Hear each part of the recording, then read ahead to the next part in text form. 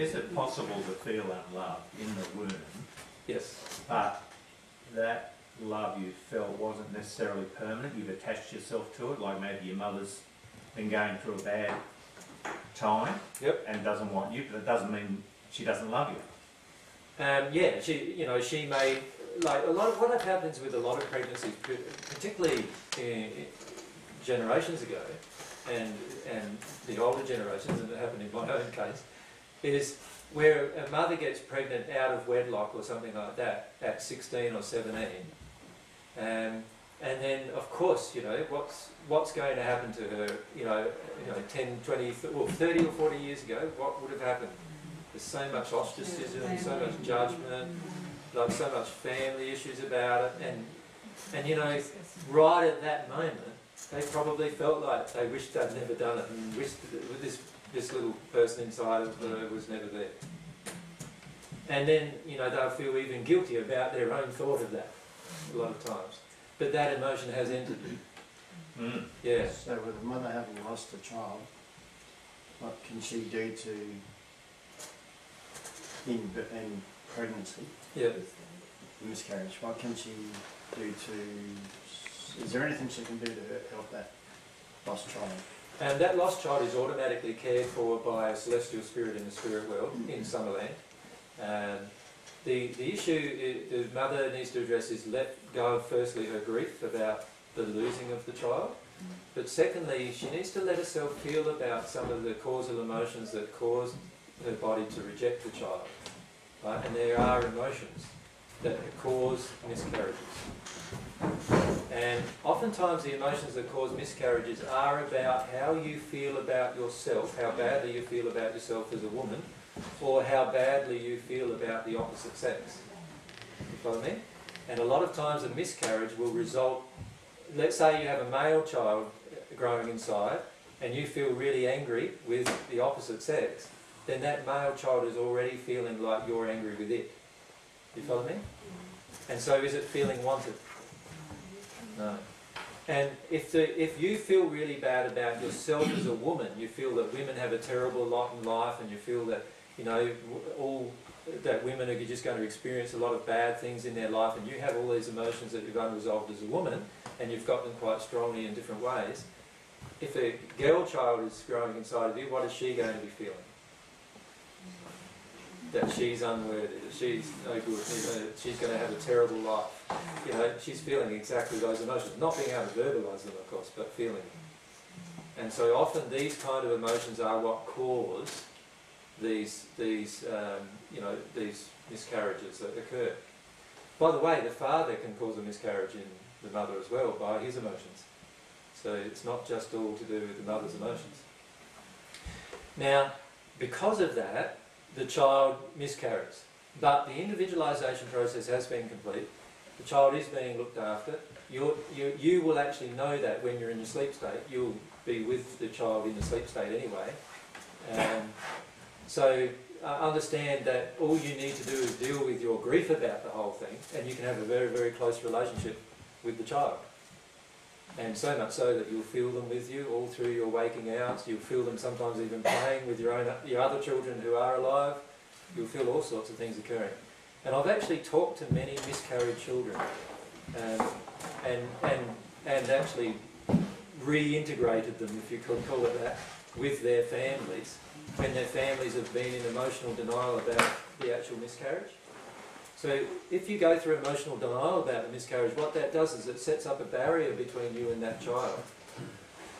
And the child doesn't want to come to you because every time they come to you, you feel sad. So what they'd like you to do is actually deal with your sadness, release your sadness, and then they can come to you and just enjoy your company. You follow me? What about abortion? Abortions are a bit different because abortions are where the mother made a choice, or both parents or the father forced her into making a choice to get rid of the child. And that obviously has already had some quite strong emotional damage on that child, right? They are still cared for in the spirit world in the same manner by a spirit, a celestial spirit who nurses them and cares for them and gives them love. But it's rare for that spirit to encourage contact between the aborted child and its mother until its mother works through the reasons why she decided to abort her, or or the father works through his reasons why he decided to force her into having an abortion.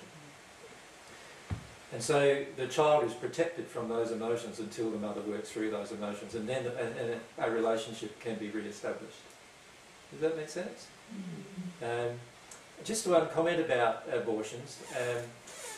There is often this feeling that people have that I've got the right to decide whether this child lives or dies, because we don't see the child as a soul yet. We only see the child as a soul when it's born. But the truth is actually the child is a soul almost short, there's a short period of time, just a few days after conception, that the child connects to these bodies. And from that moment on, the child is a child. And it's actually experiencing everything. Right? It's individualised and it's experienced everything. So the important thing to understand is that for any person who's experienced an abortion not knowing these facts, is to actually work through some emotions about them, because you will find that there is some guilt or shame that you have about the abortion itself that is actually damaging you emotionally. And it's a matter of working through those emotions. So we've talked to many women obviously over these last 5 years or so, who have then, once they've realised the truth, gone through quite a lot of emotions about why they chose to actually have an abortion and what was the reasons inside of themselves that they chose to do that, or their husbands for that. There was one lady I talked to who had 34 abortions. Her husband would get her pregnant. He was a Catholic man. He would get her pregnant and then force her into having an abortion. And he did that. They had 34 abortions. She had 34 abortions, if you can imagine that. So there's quite a few emotions she will have to work through regarding that herself. And also the man, because of his violence, he was a policeman actually. Because of his violence, and he murdered 34 children by his actions basically. He's got quite a poor condition, as you can imagine. And so he's not working through his stuff at all, by the way. And you can see that he still justifies his own actions. But very damaging actions that's been to her and to him and to the children involved actually as well. And now one of the children who survived, the only children that survived this man's actions and his forcing his wife into abortions all the time, there were 3 children who survived that because the abortions failed or they were left too long before they could be carried out by a doctor. The doctor refused to carry it out. Even the doctor, by the way, has lots of issues to work through in this case, emotionally, from a law perspective of love, because he carried out the same doctor carried out these abortions, 34 abortions for one woman. So, there's quite a lot of emotional issues to work through for every single person involved in these transactions.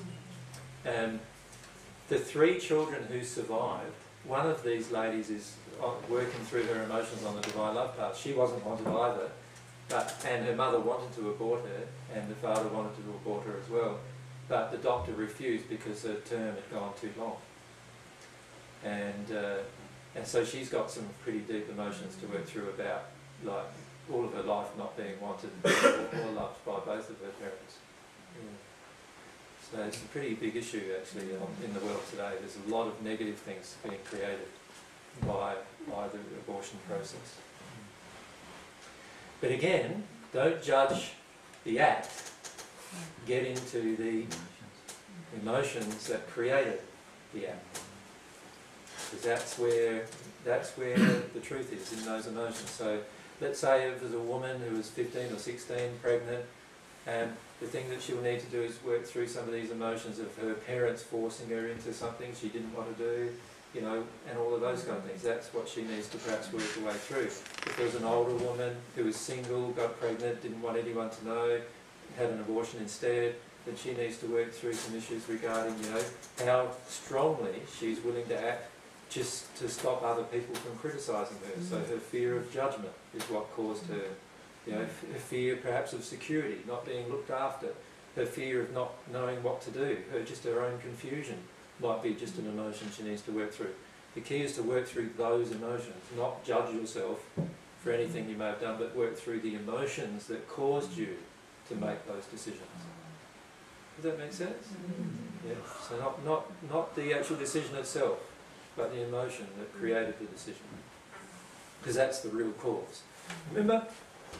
It's the causal emotion that creates these effects. The effect was an abortion. The causal emotion was something else. Deal with that. All of God's laws, by the way, that operate upon the soul, operate on the causal emotions. They don't operate on the effects. Do you understand that? They will operate on the actual emotion that's inside of us. You think of the law of attraction that we talked about a bit already yesterday. The law of attraction operates on the emotion you're feeling right at the moment. It doesn't operate on what you think or the effects of those emotions. It operates on the emotions themselves.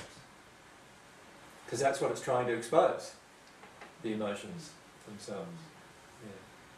So if you can focus on that, then you'll progress really rapidly. If you focus on feeling judged about the effects and going into self-judgment about the things you've done in the past and all of those kind of things, right? There is a penalty of the soul, law of compensation, where you will feel guilt and shame. Feel the guilt and shame. So feel the emotion. Don't focus on what you did, feel the emotion of what you did.